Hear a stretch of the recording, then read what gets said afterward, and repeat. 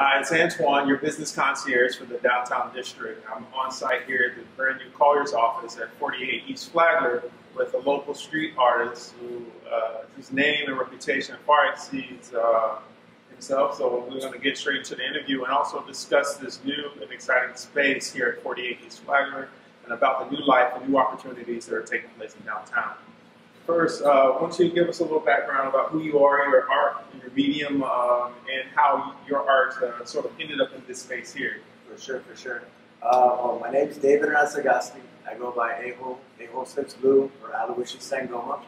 I do art in many different mediums. Primarily, what people know me for is the murals with all the eyeballs and stuff all over Miami.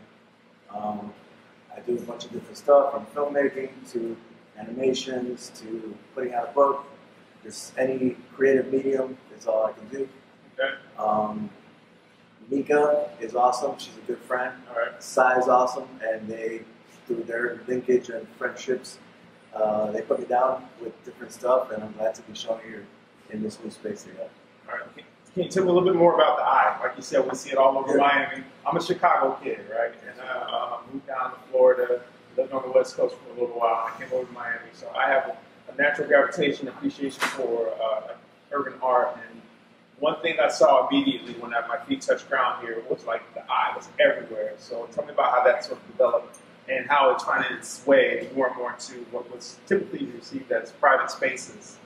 Yeah, well, the eye is basically like it's a very strong symbol to begin with. It's been used forever for many different civilizations and stuff like that. But I mean, my usage of it primarily comes from characters that I do. They all have that type of style, drawn eye. And when you see it as a pattern, it's pretty much like a simplification of that. It represents the people, the struggle, the hustle, and it's all over because that's what I do. I put my stuff all over the place.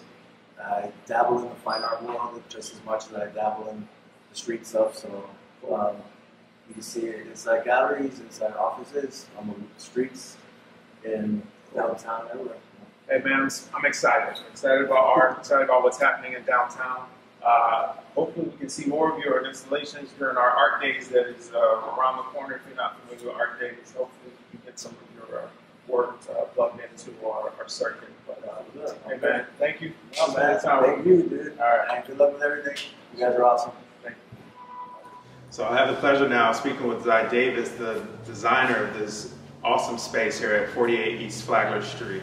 Zai, can you tell me what sort of your thinking, your mechanics, how'd you do what you did here? I mean, literally, I walked by one day, came back another day, and magic happened. So just explain to us, you know, your thoughts into the concept, your passions about downtown. Well, I've worked for Mika before, and she was at One Flagler, and that was when she was first downtown. And we used Ahol's art there too, as well, like a white-on-white background. And she called it her womb in downtown. Okay. So I wanted to create a womb. She needs plants and life, and she moved to Brickell, and I was like, come back! I hate going to Brickell. I don't want to visit you at work ever. And so now she's downtown, and everybody's stopping by, and it's art, and it's plants, and it's the inside, outside, and you know, her thing is, her company is the urban core division of Colliers Real Estate. So I wanted it to be bringing Miami's downtown back to life, which is what she's passionate about. You know, I think you're very successful. You said something about inside, outside. This space has very large windows and it invites so much light. But what I've noticed is people pass by, it just draws them in, even if they don't enter the office. I'm just sort of amazed how people, it almost feels like I'm in a museum. You know, well, we live in paradise, and it's kind of like looks like paradise. And I'm adding layers. This is phase one. It took a week to get like a rock garden, 2.5 tons of rocks got delivered, plants, art, you know. And it's Mika likes to work with people who are on the street level and spray painting walls. And you'll walk down the street and like diamond dealers are like, "Yo, Mika," you know, because she started like at the bottom and now she's here. Hey, that's the magic of Miami. Specifically, that's the magic of downtown. It takes, if you put the right energy and focus, I've seen very great things happen, develop here. So what's your next project in terms of downtown happening?